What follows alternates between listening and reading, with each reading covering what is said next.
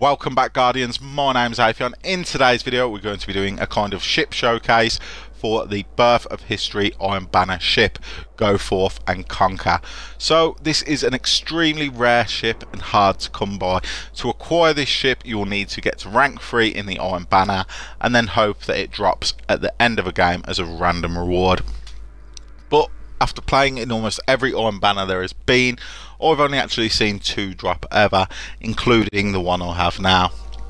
So there's not a lot I can say about the ship other than it's rare that you get it after rank 3, and that I personally like it and happy in that I've got the ship.